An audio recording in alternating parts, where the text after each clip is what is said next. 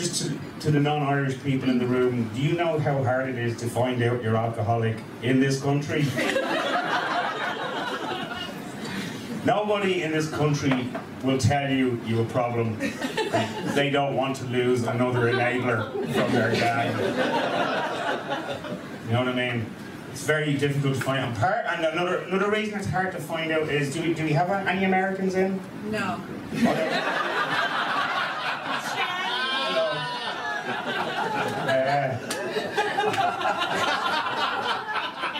Are you the only American in the room? No, two. There's two of you. Yeah. They're together, I presume. No. Not two random Americans. Matt, how are you? Welcome to Ireland. Yeah, here on holiday. Yeah. Vacation, sorry. Yeah. Yeah, okay, that's all. We're not going to ask who you vote for.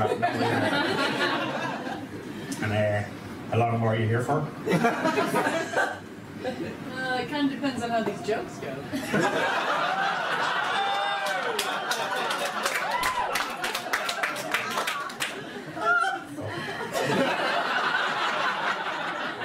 It's probably the best joke you'll hear.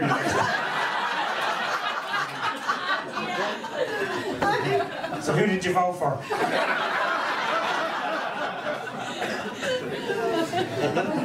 The reason it's hard to find out you're alcoholic is because all the help that's available is designed by Americans for Americans. I don't know if you're aware this is a big difference between a rock bottom on drink in this country and in America. I don't even know what an American rock bottom is like. It's like, oh, I had 2 glasses of beer last night. I'm taking on my neighbour's lawn. Like, I don't know. In Ireland, you can have killed up to 2 people before you have to question, is me drinking affecting me judgment?